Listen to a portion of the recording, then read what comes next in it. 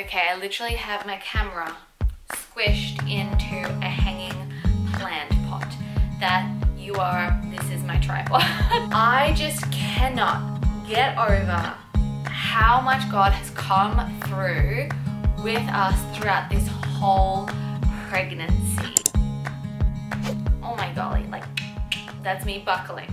Buckle yourself in, because I have some stories for you. Now that I'm in my 3rd trimester, I'm literally 37 weeks pregnant.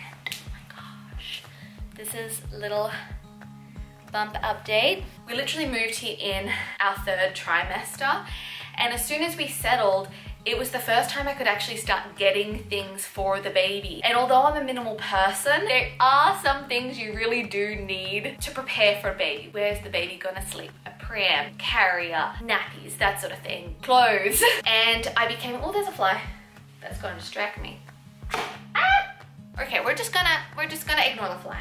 And let's not pretend I just tried to kill the fly with my Bible. Okay, so as I started doing research into what sort of pram I wanted, what sort of baby bed I wanted, I became so aware of how expensive things were. And sometimes even looking secondhand, Facebook Marketplace, Vinnie stores, all that sort of stuff, even then sometimes they were just like really expensive. Or they weren't maybe the style that I really wanted. I just became aware that I didn't have much time, and there was stuff we just needed, and it was building my anxiety, my worry, and my fear, going, what happens if the baby comes, we don't have everything we need? Since then, in the past, like I'd say 2 weeks, we have got everything we need for a baby. Like everything. Just yesterday we got the baby bed, and I'm still like riding high from how that happened. Okay, so what I'm gonna do is, before I share, I'm actually gonna read a passage from the Bible.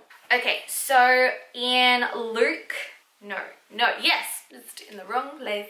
9 verse 10 to 17. I'm just going to pick out some verses though, but it's Jesus feeding the 5,000, and I know that so many of us might know this story so well already, but like read it with some fresh eyes, because it's so good. Late in the afternoon, the 12 came to him and said, send the crowd away so they can go to surrounding villages and countrysides and find food and lodging, because we are in a remote place here. Jesus replied, you give them something to eat. They answered, we only have 5 loaves of bread and 2 fish, unless we go and buy food for all this crowd. Taking the 5 loaves and 2 fish and looking up to heaven, he gave thanks and broke them. They all ate and were satisfied. The disciples picked up 12 basketfuls of broken pieces that were left over. God is your provider. Seriously. And then just after he feeds the 5,000, in chapter 12, do not set your heart on what you will eat and what you will drink. Do not worry about it, for the pagan world runs after such things, and your Father knows you need them. But seek first his kingdom, and these things will be given to you as well. I feel like I could just end right there. Okay, so now I'm just going to dive straight in to the miracle stories that followed since moving here. So the first thing was a pram. Now, I was more concerned with getting a really nice carrier, something that I can wear the baby a lot in. However, my husband was the one that was like, I want a really good pram because I want to go running with the baby, which I think is so, so sweet. But if you're having a running pram, they're different to normal prams. You need bigger wheels, it needs to be all-terrain, have good suspension, that sort of thing, and it means that they're generally more expensive. I was finding some on Facebook Marketplace for like $600 secondhand, but even then I was like, that's a lot of money. And I ended up just getting so obsessed every day, looking up secondhand places, going to Vinnie stores, trying to find a pram. It was honestly getting quite overwhelming. We were having dinner together one night, and my mother-in-law was overhearing me talk about needing a pram. And she sort of looks at me and she's like, oh, don't worry about that. I can get you a pram. I'll get you a pram. And I was sort of like, wait, huh? What do you mean? And she's like, oh, I know someone. I can get you a pram. I just sort of left it and was like, okay, cool, thanks, yeah. I ignored it because I was certain something got lost in translation between my English and her Portuguese. The very next day, she comes home with a pram. I was like, what? Where did you get this from? She's a professional cleaner and cleans some very rich people's houses. And she said, oh, one of my clients had like 5 prams And I said to her, hey, my daughter-in-law needs pram. Can I have a pram? Apparently her kids were sort of grown up and my mother-in-law could tell she wasn't even using them. And literally the client who likes my mother-in-law so much was like, yeah, go for it. Pick whichever one you want. Take it. I don't want them. She was just gonna, I think, throw them out. So my mother-in-law just picked a random pram. Little did she realize she picked the all-terrain pram that is perfect for running, perfect for off-roading, that is so sturdy. It honestly looks barely used. I don't know that much about prams and about brands of prams and things like that. But I thought, oh, I'll look it up so that I can learn how to use it. And lo and behold, I find out that the brand that my mother-in-law picked up is one of the like top end brand of prams that retails for like $2,000. And I got it for free. I didn't even describe to my mother-in-law what sort of pram I wanted. The very next day, she comes in with a $2,000 pram that is exactly what we need. Thank you, God. I shared in my last video as well the miracle of getting reusable nappies for such a cheap price. So if you haven't watched that one, go watch that story where I explain it there. But some other miracles we got a free car seat as well. A friend reached out and said, hey, my kids are older. We're done with having the car seat. Do you want it? It's really good. We also own 2 vans, and you need to have a car to put the car seat in, not a van. And I just thought, oh my gosh, this is going to be such a headache of selling a van, buying a car, oh my gosh. And then the perfect timing, my mum messaged me and said, hey, I just inherited a car. I don't need another car. Would you like a car? So we literally also got gifted a car. Like, we're just gonna borrow it for a period of time, but that's great. Like, we have a car. We can go to the hospital and put the car seat in the car. That's been a massive blessing. Another miracle was getting a carrier. So like I said, I was doing way more research into what sort of carrier I wanted. I definitely want to be a mum that wears her baby a lot. I've just done a ton of research as to how that can really help with breastfeeding, how it really can help with bonding, sleep, all that sort of stuff. And again, carriers can be, you know, $300, $400. You know, after getting the miracle of this pram, it just sort of really built my faith. And I was like, God, if you've done it for me once, you can do it for me again. And so I ended up reaching out to this brand that I loved. All Australian, beautiful linen design, all ethically made, a brand that is designed by mums for mums. It looks so perfect. I've heard such good reviews about this carrier.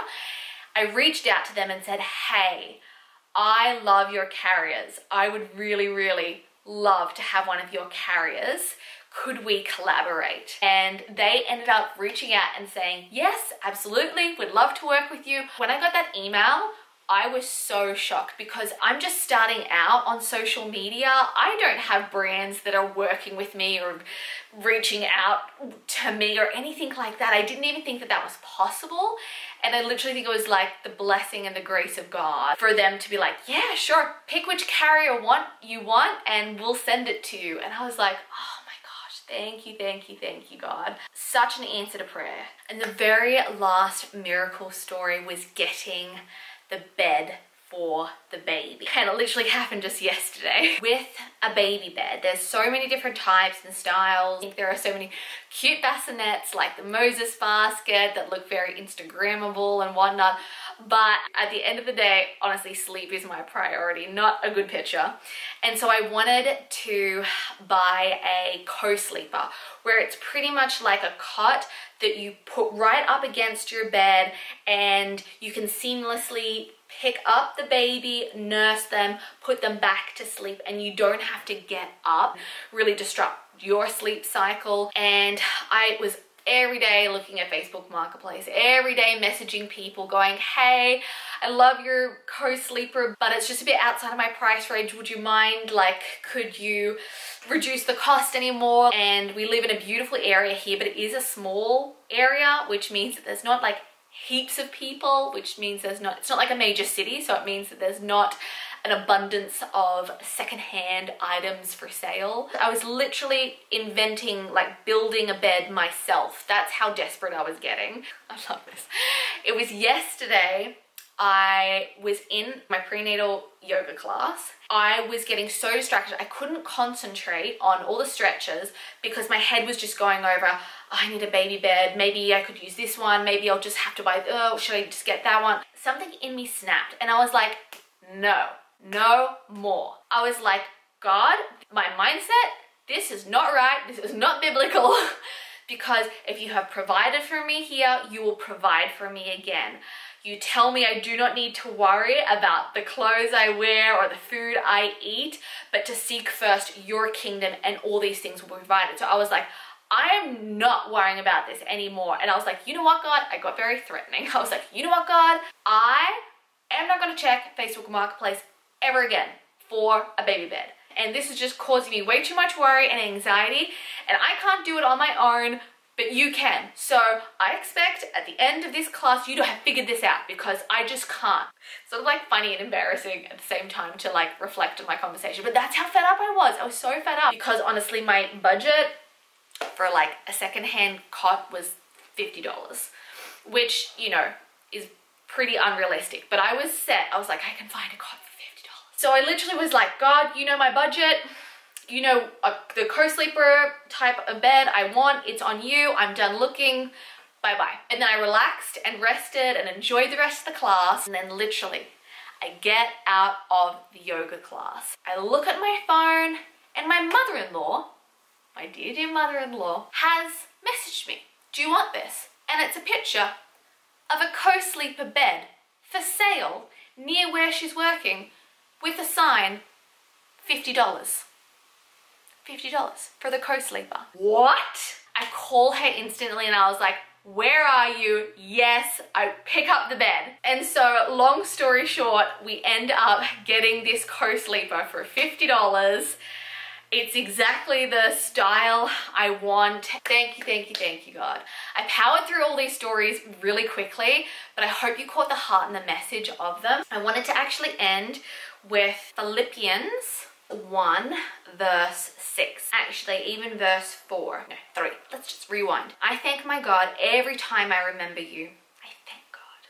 In my prayers for all of you, I always pray with joy. Verse 6, being confident of this, that he who began a good work in you will carry it on to completion until the day of Jesus Christ. So that is my prayer and blessing for you, to hold on to faith, to hopefully be built up by these testimonies. Testimonies is translated apparently as God do it again. So when you share a testimony, it's supposed to encourage you in prayer, in faith, to cry out to God, yes, God, do it again. If you did it here, you can do it again. So take on my testimonies as your own. I pray that this video builds your faith on God's goodness, his kindness, his provision. He is a provider for you. He provides all that you need, and to do not worry. The next video I'm going to film, I'm so excited. It's literally going to be nesting with me. It's taking everything that we've got, all these miracle blessings, and start actually putting them around the house and getting ready for a baby, because baby is coming. Thank you so much for your prayers, your support, and I'll see you guys in my next video. Until then, goodbye.